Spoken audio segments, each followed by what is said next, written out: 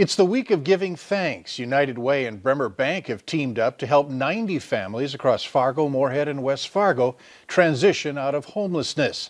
They're packing and distributing what's called Bremer's Home for Good kits, filled with household essentials like plates, cups, utensils, paper towels, toilet paper, and more. It's been reported that on any given night in Fargo, over 1,000 people experience homelessness. 23% of them are children. With the week of Thanksgiving, it's just good timing. It's a week of being grateful for a lot of different things. And with the pandemic going on, you know, any little piece can make a difference. To learn more about how you can get involved, download our VNL News app and click on this story. Well, after yesterday's disappointing loss to the Cowboys, the Vikings get word today that one of their stars is out. Alex is in with details next in sports.